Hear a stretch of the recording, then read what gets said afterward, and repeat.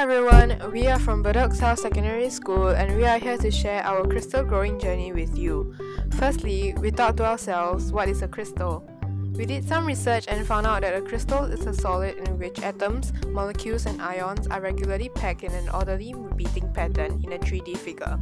We found this information cool and wanted to grow a crystal as well. We went to search up on the internet and decided to grow an ammonium dihydrogen phosphate crystal. So these are the materials needed, and remember to wash all materials with deionized water to prevent impurities forming during the crystal growing process. So the first thing we needed to do is to obtain a seed crystal. We added 250 grams of ammonium dihydrogen phosphate, which has a solubility of 118 grams per 100 milliliters of water at 80 degrees Celsius, and distilled water into a beaker. Next, we heated the mixture until all of the ammonium dihydrogen phosphate has been completely dissolved. Then, we stirred and allowed the solution to cool.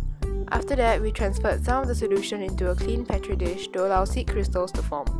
We let the solution rest overnight undisturbed, and when we came back to check on it the next day, there were many small crystals that had been formed in the petri dish. So, we picked the most beautiful and most suitable seed crystal and tied it to a nylon string carefully. The remaining ammonium dihydrogen phosphate solution was then filtered into a clean, new 500ml beaker. We then attached the nylon string to an ice cream stick and immersed the seed crystal into the filtered solution. For the last part, we then had to wait a few weeks for the seed crystals to grow into a desired shape we wanted.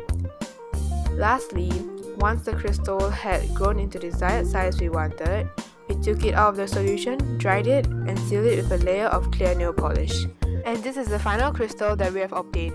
Overall, we had a total of 2 attempts before we could achieve this final ammonium dihydrogen phosphate crystal. All in all, we found this competition a fun experience and had learned more about crystals. Thanks for watching.